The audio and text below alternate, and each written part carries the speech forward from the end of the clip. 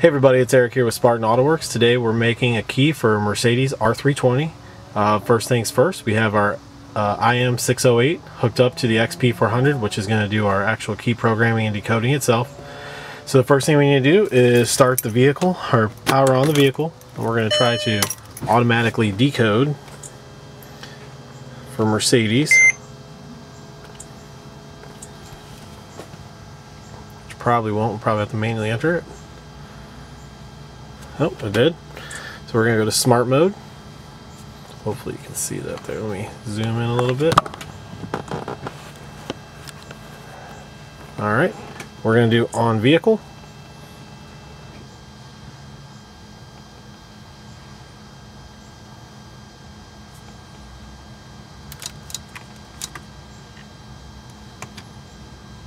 Alright, we're going to hit yes, confirm the information. We're going to go to add a key, and we're going to begin.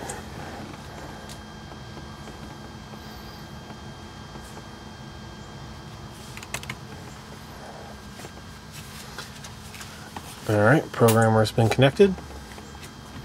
Oh, let's see, something's not right here. Oh, not all the way in. Let's try that now. Alright, please put the ignition key close to the programmer for protect remote detection. So we're going to go here. We're just going to hit a button.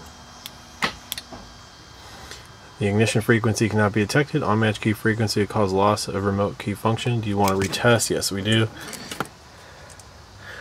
We're going to hit this. Okay, we're just going to cancel that, but it's still going to work.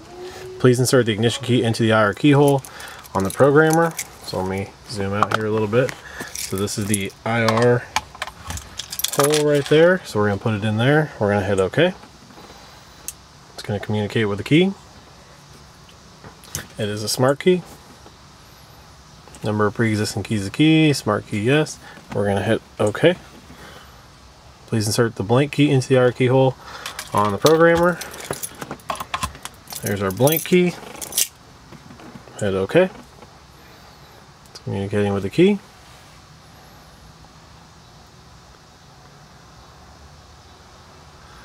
Alright, is there a key password? Yes. Do we know the password? No. Press located in the password calculation process. Alright, so now we have to follow these steps. Insert the ignition key into the EIS for 5 seconds. So you just insert it into the actual ignition for 5 seconds. So we're going to begin.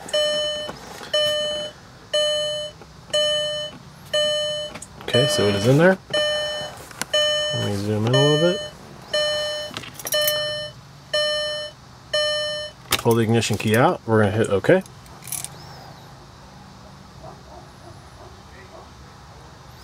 Insert the ignition in the EIS and wait 2 seconds.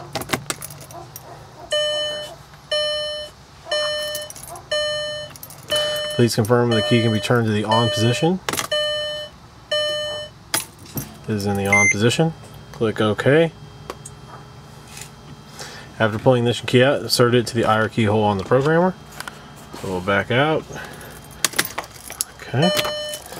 Put this into the IR programmer. We'll hit OK. Now it's should calculate. Now you will have to be connected to the internet. So we are going to hit. At this point, we're going to connect to the internet because you have to be connected in order to calculate the password. So we're going to pause right here and we're going to connect to the internet. Alright, now we're connected to the internet, so we're going to try again. Hit yes. Going to download the data. Now this usually takes 10 minutes per cycle. You usually have to do 2 to 3 cycles to decode the password. So we're going to pause right here. And after it decodes the first time, it will actually make us run through inserting the key again, or it should. And we'll come back here in just a second.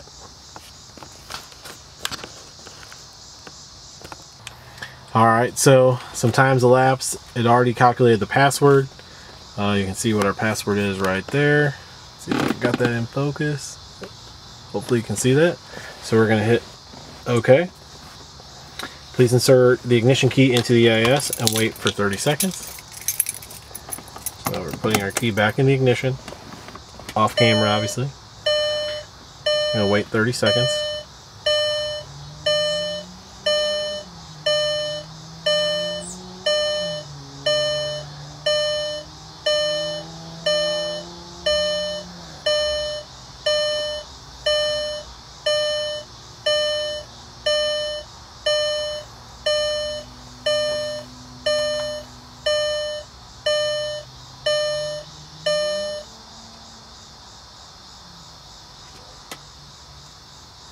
Alright, password calculation has been completed. Press OK to return the key addition process. Proceed to the next step.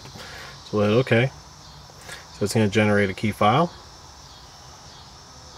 Please insert the blank key into the IR programmer. So down here, insert the blank key into the IR hole. We're going to hit OK.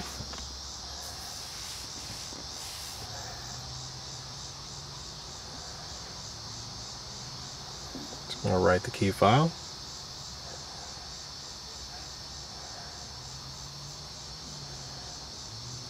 Key addition completed. After pressing OK, check the new key can be used normally according to the instructions. So we're OK. Insert the new key into the EIS.